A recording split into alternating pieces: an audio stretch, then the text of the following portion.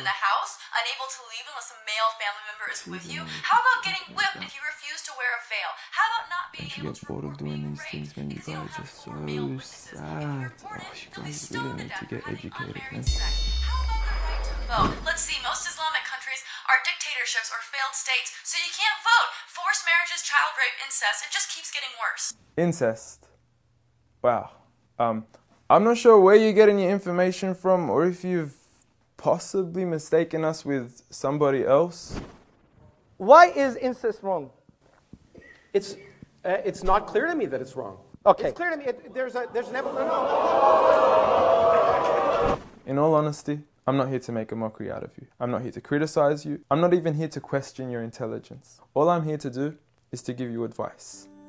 As someone who sincerely wishes the best for you and wishes the best for all of humanity, as a Muslim should be. The first advice I give to you is, please, if you want to talk about Islam, know what you're talking about. Don't be talking about some random news topic that has nothing to do with Islam. If you want to judge Islam, judge it for what's in here and on the Prophet Muhammad, peace be upon him.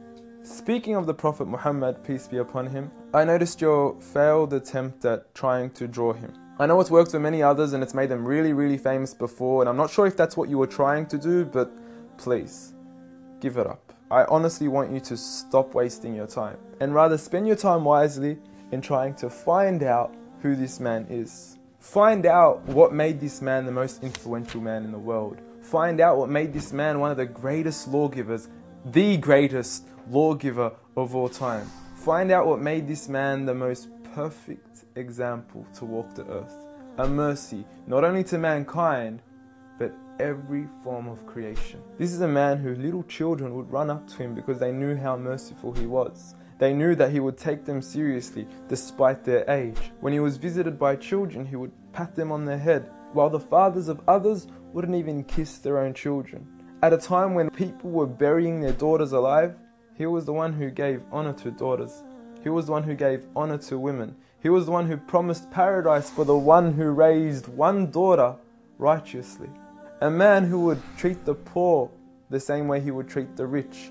A man who would treat the black the same way he would treat the white. Muhammad, peace be upon him, was a man who his own enemies would call him the truthful and the honest. A man, when his enemies would look at him in the eye, they would say, this is not the face of a liar. Even to this day, some of his worst enemies have become the most noble of his supporters after realizing that he was a man of truth. Find out why we love him. Find out why some of the companions were ready to die for him. I don't say this lightly, I mean they actually threw themselves at arrows whenever the enemies would try to assassinate Muhammad, peace be upon him. I ask you to read into the story of a companion by the name of Khubayb, may God be pleased with him, when he was crucified and tortured.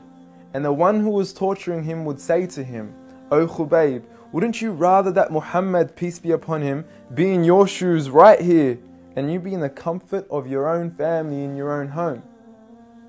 He responded by saying, I would rather be here and die than to see a thorn prick the foot of Muhammad, peace be upon him. I want you to ask yourself, why are there 1.7 billion people today all across the world that are eager to implement the way he lived to the absolute core? From the way we enter the bathroom, to the way we would govern an entire country, to the way we dress, to the way we eat, to the way we even sleep on our right side.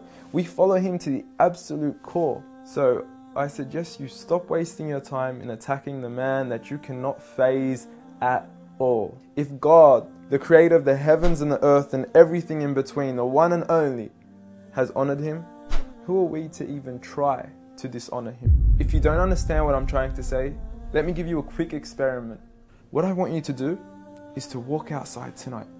Look at the brightness of the moon and go ahead and spit at it. And see what your spit does to the moon.